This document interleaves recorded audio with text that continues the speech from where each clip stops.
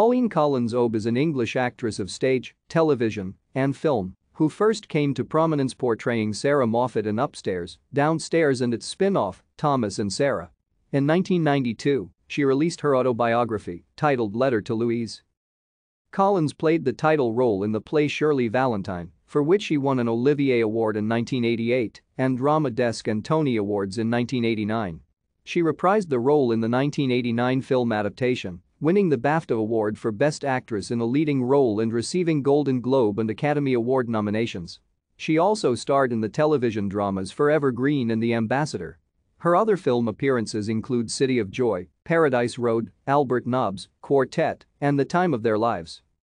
Collins was born in Exmouth, Devon, the daughter of Mary Honora, a schoolteacher, and William Henry Collins, a school headmaster. She is of Irish extraction and was brought up as a Roman Catholic in Wallasey near Liverpool. Her great-uncle was Irish poet Jeremiah Joseph Callanan. Collins was educated at Sacred Heart High School and studied at the Central School of Speech and Drama in London.